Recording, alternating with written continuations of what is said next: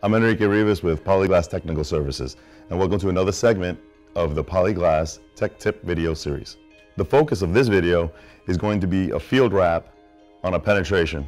There's two ways of doing this. You could do it with membrane or lead stack or even liquid flashings for that matter, but the focus of this one is going to be a field wrap of the membrane. The membrane we're going to be using is our Polyflex SA P, which is our APP self-adhered granulated cap sheet. To start off, you want to grab and cut a piece of membrane that is long enough that will extend beyond the pipe 4 inches and at least 8 inches up the pipe according to local code. You also want to make sure that it wraps around the pipe sufficiently where it overlaps itself at least 2 inches, because you'll be bonding this later with a heat gun. Once you know you've got enough material, you're going to want to cut your finger flashings, which are about 1 inch wide slits, the entire length of the wrap. You do that simply with a hook knife or even a straight blade, but if you're using a straight blade, make sure you don't damage the membrane below. It's really simple to do. Just grab it, make sure you have a mark where you have 4 inches for the base of the flashing.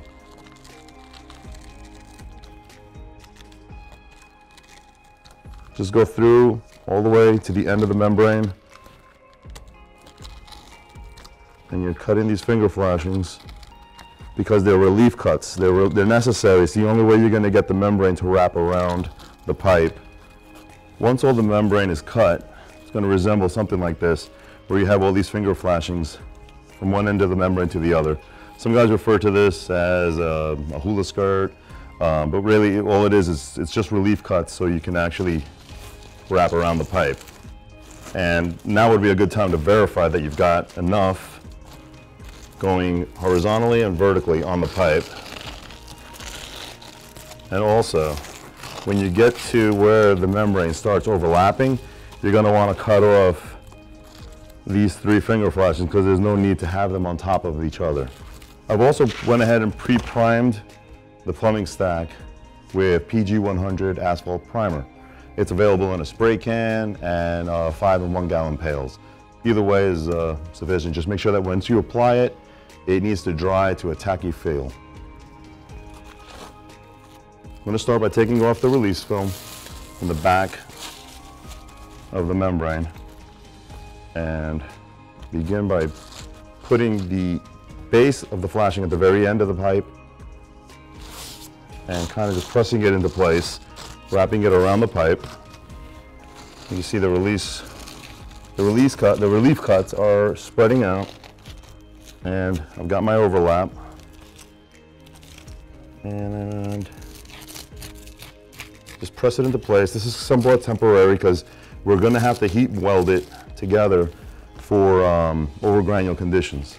And there's your finger flashings on the first piece.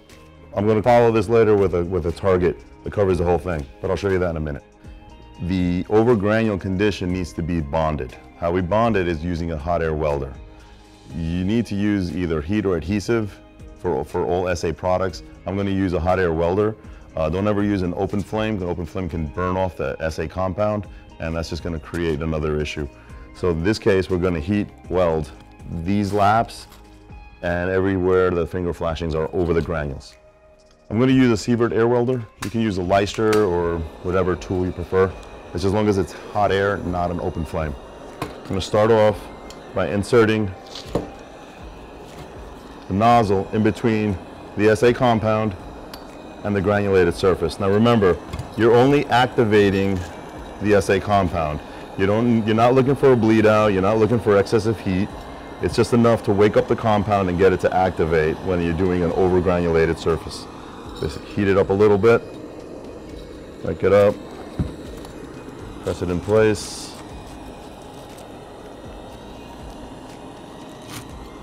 Continue the whole length of the penetration. And then roll it in place.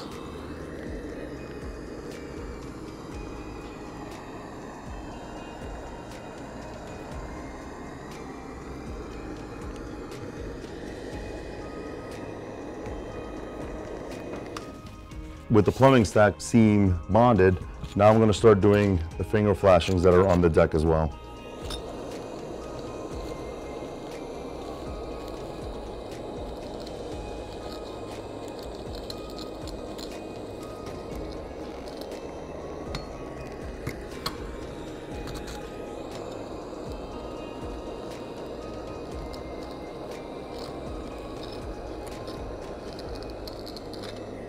Once the first piece of your finger flashings and pipe penetration is in place, you want to make sure that you've got a good contact and good bond with everything that's over granulated surface. You can start with your second piece, your target, that will fit over the plumbing penetration. You want this piece to extend beyond these finger flashings another 4 inches. So basically you're looking at 8 inches from here to here to the center of the pipe. So the piece has already been cut. You made the hole for the plumbing stack right in the middle. This also has a release film, so you're going to want to take that off.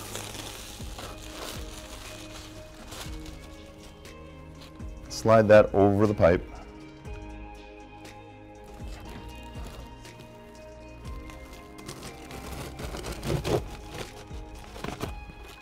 Sit it in place.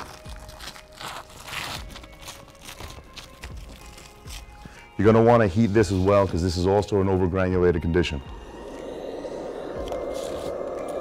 Starting off towards the center of the pipe, work your way around.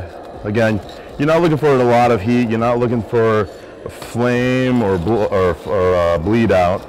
You're just doing enough to activate the compound, which is all you really need.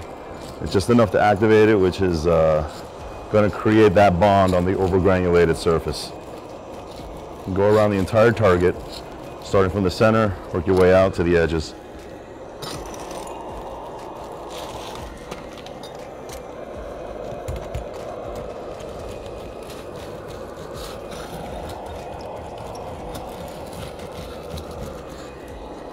Stick the nozzle in between the two surfaces. Just work your way out from the center to the outside, to your leading edge.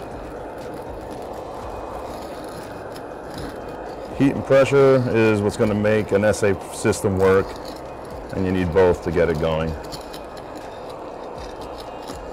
Now that the target is bonded to the base and the finger flashings are placed, everything is complete on this system with the exception of the very top. Here's where you're going to need a pipe clamp. The pipe clamp will secure the top of the membrane because over time, heat and gravity will eventually pull this down as it would on your wall flashings or any other sort of vertical surface. Pipe clamp, stainless steel, just so it doesn't rust. Bring it down a little bit, tighten it up. You don't want to make it too tight because you'll damage the membrane, or even worse, you can damage the pipe. So you don't want to do those two things, but you do want to put enough pressure where it's snug and it's not going to fold. Now that the pipe clamp is secured, membrane is in place, I'm going to finish it off with using PG 500 along the very top, and as an added precaution, I'm going to set it around the side of the bottom of the base of the stack as well.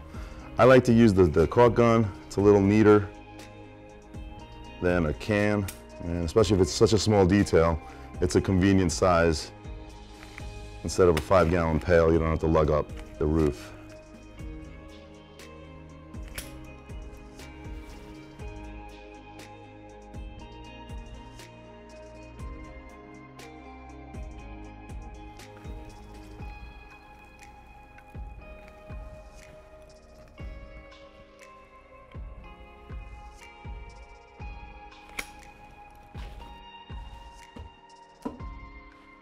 That completes this pipe penetration detail for our field wrap.